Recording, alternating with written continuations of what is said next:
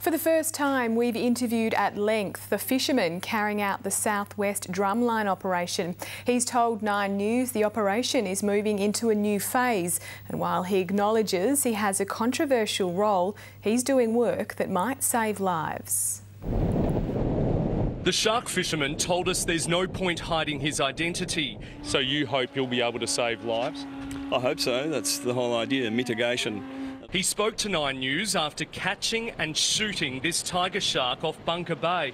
At more than 4 metres long, it's the biggest shark caught on a WA drumline to date. How was it to deal with that 4 metre plus tiger shark? Oh, it was difficult, awkward. You sort of have to make it up as you go along. After hauling the drumlines out of Geograph Bay this morning, the shark fishermen set the first one off Gracetown this afternoon.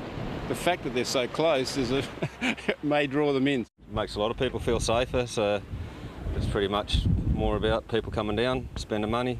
The first drumline is close to Huzz's surf break, near where father of 2, Chris Boyd, was killed by a shark less than 3 months ago. His death sparked the state government's shark kill policy. The shark fisherman believes this is the most likely spot a great white will be caught on a drumline. The conditions here are a little more sort of oceanic, I suppose you might say, and the potential will be greater here for whites, I think.